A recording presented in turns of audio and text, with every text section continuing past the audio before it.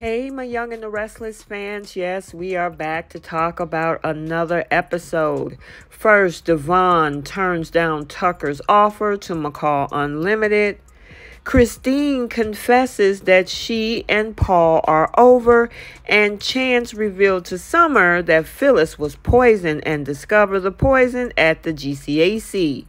Welcome back to CBS Soap Dish Recap, where we recap everything CBS Soaps, both the Young and the Restless and the Bold and the Beautiful.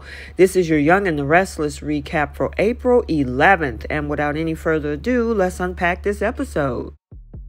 So we start out over at Devon's penthouse, where we see Devon telling Tucker that he is not interested in buying McCall Unlimited, but Jill might be willing to. Really, Devon? So Jill pretty much scammed both you and Victor. You're going to take his money, and then at the same time, you knew Devon was after his father's legacy, but then you somehow decided to kill the IPO deal, bring him back into Chancellor Winters, and then now you want to bite at the McCall Unlimited apple. Devon, come on now, dude. You need to think about it. Now, I know some folks would rather Jill have it than Victoria, who also lied through her teeth, knowing deep down inside she still wants it.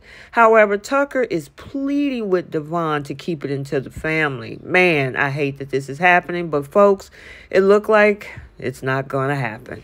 So now let's head over to our local Roach Motel, where we see Phyllis is reading all about her memorial. And that is just so pathetic. Even though I'm going to give my props out to Michelle Stafford, who's acting the heck out of this storyline, even though I hate the storyline. Now, she hates Diane more than I guess she loves her kids. I mean, she's supposed to be punishing Diane, but she is getting the bad end of this whole deal. She can never see her kids again. Now, the crazy thing is, wait until she shows up at her own service and only probably see folks looking around, but she got to actually look her daughter and her son in the face struggling. Yeah, this is absolutely ridiculous. So now we see Christine having a conversation on the phone with Chance, who tells her that Phyllis's levels of alkaloids in her blood was extremely high and lethal, and this is now a homicide case. So is he saying that she didn't die because of the crash, or was it because of the drugs? I mean, that only came to Phyllis's mind when she was in the ambulance, not when she was raving like a lunatic at that gala. I mean, how would you notice she was poisoned? Again, this is a dumb storyline. Folks should already notice the setup just to get back at Diane. Now, we do see Laren saying that she will never understand why the universe had to take her now. Well, I mean, honestly, she's not gone just yet. Anyway, Christine tells Laren that she and Paul has now come to an end. And yeah, I pretty much thought that that was the case. We didn't see any more of Paul. He was just in name only. However, they're bringing in Danny, so I'm wondering, are they going to put some chemistry between Christine and Danny, especially since Christine hinted at that. But whatever, look like they shipped Paul off to Portugal. At least they didn't kill him off just yet. So now we see Nikki telling Victor that a lot of people are broken up over Phyllis, and I don't know, I don't count 2 people as a lot, but okay, I'll just say several. Victor, though, he was sitting across that table, he could care less. His mind was on his ungrateful daughter, Victoria. So now we're over at Crimson Lights, where we see Summer telling Chance that she needs his help in uncovering her mom's murder. When did you turn into Nancy Drew? And I know one thing, Chance said exactly that. Don't be Nancy Drew. She starts in on Stark and Diane conspiring against her mom. Tell me again why you fired your mom. Seriously? And he told her that he cannot let her get involved in this investigation. Now, she's mad at herself for not taking her mom's warning seriously about Diane. Again, you didn't kick your mom out of your life because of Diane. It was because she's been lying to your face for months and brought a criminal back to your doorstep. Anyway, he tells her stupidly about the poisoning, and of course, she blames Diane. Now, she's probably going to look like a whole fool, and yeah, you're going to have to eat crow when your mom comes back from the dead.